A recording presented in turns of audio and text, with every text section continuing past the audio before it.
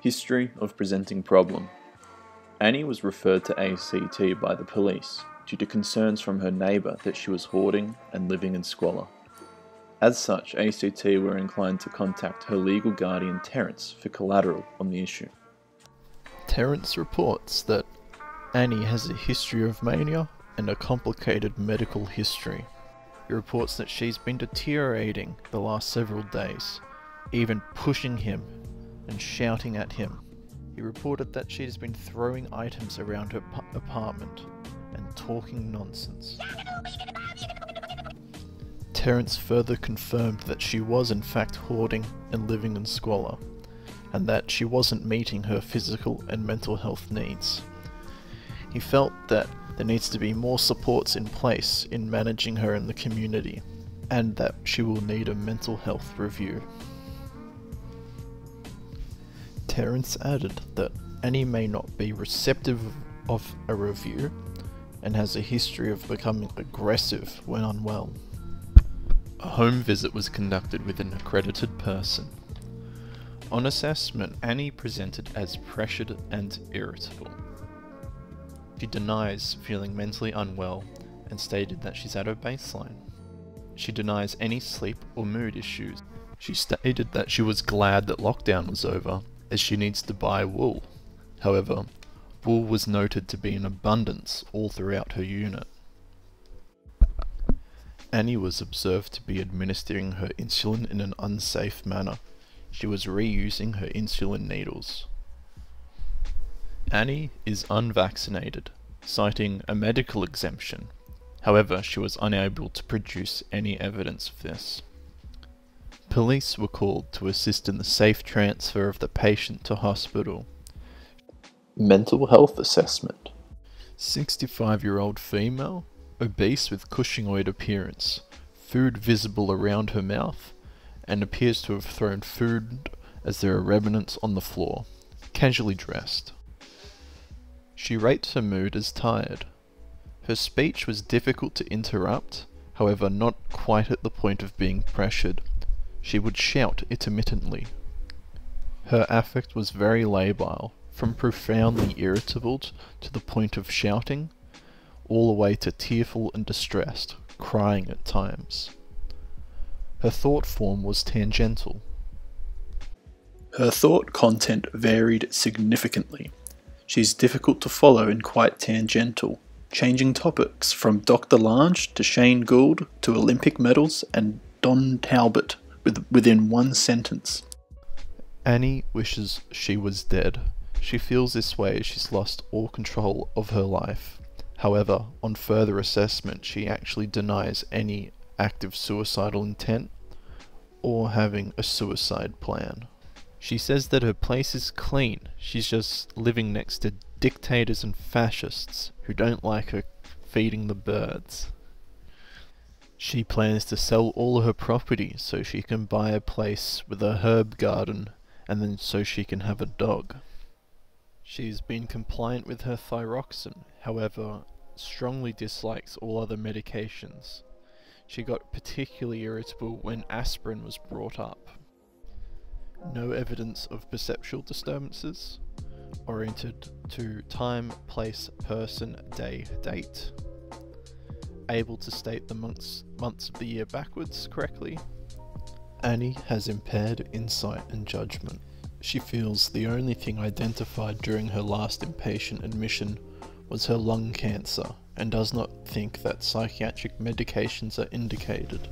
However, she does seem to have some level of insight in regards to her physical health concerns. She's aware of her adenocarcinoma history and other multiple medical issues. Her main risks are financial mismanagement, misadventure, and self-neglect regarding her physical health concerns. Substance use. Annie has 1 glass of wine every day. She has nil history of withdrawal symptoms and denies any other substance use. So Annie has Cushingoid appearance. It's characterized by a central adiposity, a buffalo pad on the back of her neck, thin legs. She would bruise easily and has redness in her cheeks. Annie has profound multimorbidity, affecting every organ system. Endocrine. Possible pituitary microadenoma. This requires investigation, however Annie has been refusing to undergo a dexamethasone suppression test. She also has type 2 diabetes. On ophthalmological review, her eyes are miraculously healthy. However, with continued poor glycemic control, retinopathy, vision loss are imminent, as well as renal failure. Cancer. Annie has had lung cancer and breast cancer. She also has Barrett's esophagus as a result of chronic reflux. That's where the esophagus turns its cells into intestine cells. This is a massive risk as it can lead to a poor prognosis, esophageal cancer. Autoimmune. She has Hashimoto's thyroiditis, causing hormone imbalance. Cardiovascular. HbA1c is a reflection of a patient's glucose control in a 3-month period. Her HbA1c is insanely high, greater than 18, which shows that her sugars are out of control. A normal range is less than 6. She has severe hypercholesterolemia, as she's refusing medications. She says, "I don't believe in cholesterol medications. I eat oranges to lower cholesterol." She also has hypertension. She's obese and meets the criteria for metabolic syndrome. Respiratory. Right lower lobe removed due to lung cancer.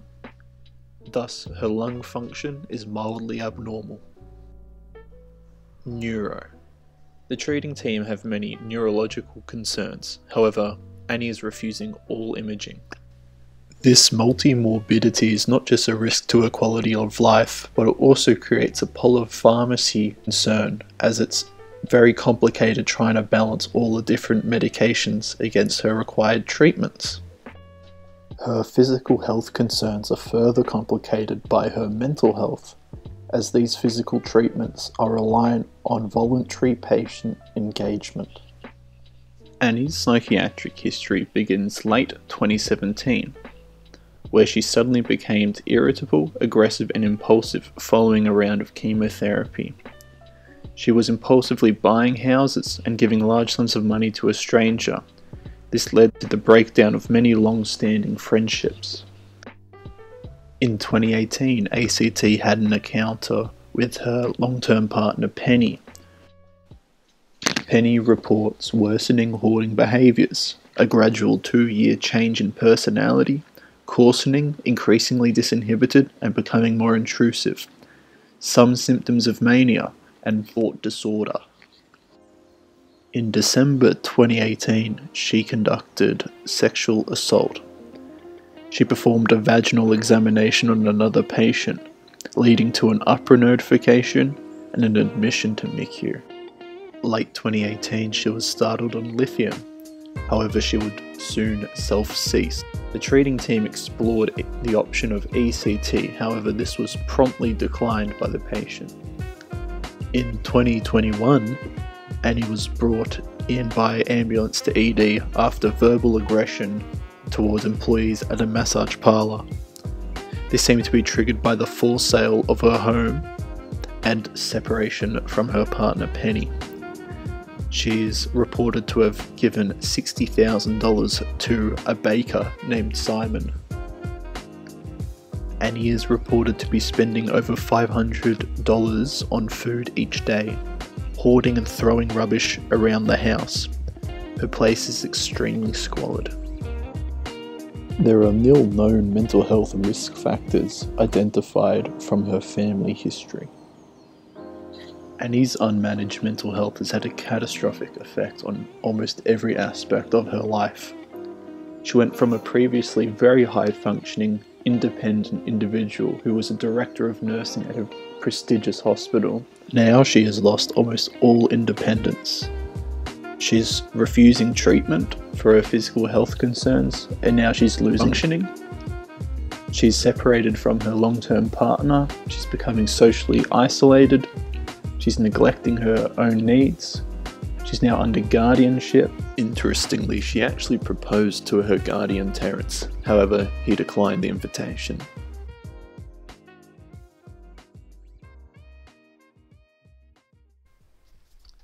Annie has identified a variety of triggers. These include when she doesn't take her medications, she has a low tolerance when it comes to engaging with the treating team, when she's not allowed to have her leave, when restrictive rules are enforced, such as her not being able to have a phone charger with her, she feels she's not being listened to, where she feels threatened or unsafe, and when she's asked to do things which she does not want to do, such as taking medications she does not like. Annie has many strengths. She is kind and compassionate. She's motivated, has different hobbies and interests. She likes cooking and knitting. She enjoys the outdoors. She's creative. She's a clear communicator.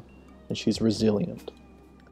Nurses must check for changes in behaviour, document and notify the team if any changes occur, undertake regular risk assessments and assess her mental state, maintain care levels checks, and encourage medication compliance. Annie responds well to a lot of one-on-one time. This helps her feel supported and that her needs are being met. Unfortunately, Annie's hoarding is often a point of contention. As such, nurses must take a consumer-led approach and be very supportive to maintain a clean room environment for her, as well as close physical health monitoring, given her comorbidities. Unfortunately, Annie's story doesn't yet have a happy ending. She remains as an inpatient in a mental health ward. Yes, there's been some positive outcomes. She's been appointed guardianship to look after her personal finances, and they've been able to rule out some organic causes for her mental health decline. Since being admitted, she has deteriorated rapidly. She's become increasingly more labile and aggressive, even assaulting several staff, including a student nurse. She's previously stated that she becomes more unwell as an inpatient. But with the 4 years of extensive mental health input, not a lot has been achieved to improve her actual quality of life. Although medications have been somewhat effective at managing her mood, she's made it very clear she does not wish to take them. A more assertive approach such as a CTO may not be appropriate or conducive for her recovery. Her issues of hoarding are long-standing, and she's refusing psychological support to address this. So what is recovery? At the end of the day, it is Annie's choice to live the way she wants to live. Annie has said it herself that her experience in mental health has been appalling, and all she wants is to be left alone.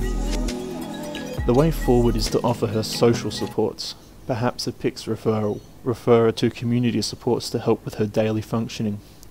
Also prevents carers fatigue, provide Terence financial, counselling and peer support.